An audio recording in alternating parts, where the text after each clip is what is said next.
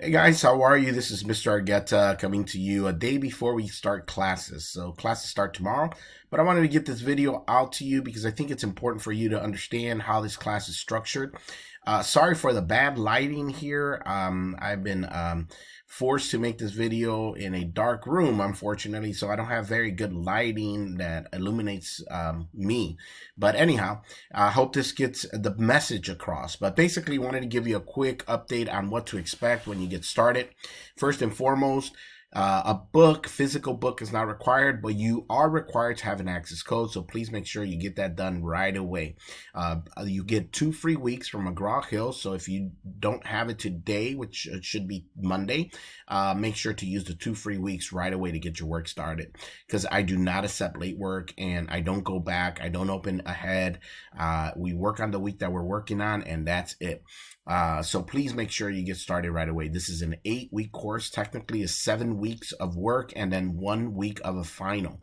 Make sure you get that all done. So this is the way it's structured. Over here on the left-hand side, you're going to have weekly assignments. It's going to be categorized by week 1, week 2, and so on. Every week, you're working on 2 chapters.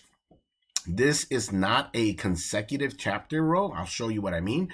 The first 2 chapters, chapter 1 and chapter 2 on week 1, but week 2 will skip some chapters. So I want you to pay attention. Don't do your work through McGraw-Hill. Actually connect through here and only work on what's in folder 2. Don't jump to the discussion board to do your work. Only work on the assigned weekly assignments, which is week 1, week 2, and so on. Every week, you got 2 chapters and a discussion. All right. The chapters will look like this. There's a smart book, which is either 100 or a 0. I want to make sure you understand a smart book is an adaptive learning mechanism, which means that if you just jump to the questions and you answer, I might know this or I know this a little bit, then it's going to assume that you don't know the information and keep giving you questions about that topic. But if you were to actually read the highlighted parts in this smart book and then do it, then you should know the information and answer the questions as I know this information. And the system will recognize that you understand that topic and it'll move on. It'll cover and say, they got it, they'll move on. So I get students every semester. It goes, it's taking me forever to finish the smart book. And it's because the student is not understanding the information, so the system continues to feed them questions of those topics. So they're either just guessing through it or they're saying, I don't know this, and taking a guess. So please make sure you take time to do this properly because you only get 100 or a 0. There's no 50% done, 60%. You got to complete it or it's nothing. Homework and then your chapter quizzes. What you need to know about chapter quizzes is I use the chapter quiz questions, weekly chapter quiz questions for your final. So please make sure somehow you remember or keep them or know the information because you will see those questions populated again. All right.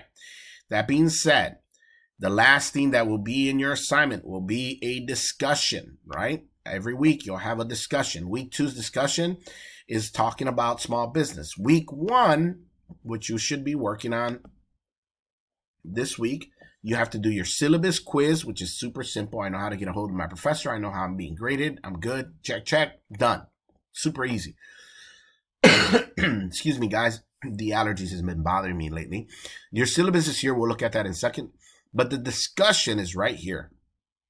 The first discussion is really about you. Tell me about yourself, right? And what I want you to do here is I want to make sure that you are taking advantage of discussion. So the first one is easy because it's simple. It's about you. But the weeks after that, it starts focusing on topics that are relevant to our assignments. For example, week 3, we're going to be doing becoming a better leader and knowing what it is to be a leader and evaluating, self-evaluating yourself and telling me after you do some research, what are some of those qualities that you need to implement in your own leadership style to improve your leadership, right? So make sure that you're ready to have a discussion. I don't have a word minimum, but I do have at least a paragraph for your discussion. If you give me a 1-sentence reply, I will not grade that as a discussion. Discussions are very, very, very important to me. I'll show you why. If we go back to week 1 in your syllabus, this is how you're being graded. All right, let's go here. By the way, guys, the easiest and best way to get a hold of me is through my email, largueta@gntc.edu. Okay, you don't need a physical book, but you do need the access code. You cannot do this course without the access code, and you get 2 free weeks to get started. But this is how you're being graded, guys. I want you to understand how this works, because this is where most of my students have a struggle with. As I mentioned, the LearnSmart is the smart book. 30% of your grade is that smart book of your overall grade, right? 30%. That means you could only get 100 if you complete the smart book. That means 30% of that A has been done. Now look, 30% of your grade is from participation and discussions. Those two right there, if you do them right, you get 60% of your overall grade. So if you get those A's in those two, 60% is already done. 10% is your final exam. So if you add those two together, that's 70%. You're already at a C. And the last bit of it is your weekly quizzes and homeworks. But here's what I want you to understand. Discussions are only 6 or 7 of them. You have 7 discussions. Each one of them weigh a lot on your final grade. Where you have like, there's 7 2 times a week. There's 14. There's like 30 different assignments. So each one of those homeworks or weekly quizzes are only like a point each. They don't weigh that much. If you miss one quiz or one homework, it's not going to hold you back as much as if you miss one discussion. So keep that in mind. If you have to negotiate, you can't do something or something happens. Personally, I would skip a homework before I skip a weekly quiz because those questions will be at the final, but I would never skip a LearnSmart, nor would I ever skip a discussion. Right. Discussions, this is what's expected. You post your original comments or your original post of that question. You reply to 2 of your classmates. And you reply to a video that I will post inside a discussion like a thread talking about last week, this week, and the next week, giving you an update on how the class is going. So please make sure at the end of the week, you have done 4 interactions in the discussion post. Your original, 2 students, and my video. 4 interactions, okay? Grading system as usual, 90 to 100, 80 to 89, 70 to 79, 60 to 69, and 59 and below is F. All right. That should cover most of it, guys. If you want to get a hold of me, please just send me an email. It goes directly to my phone. I can answer right away.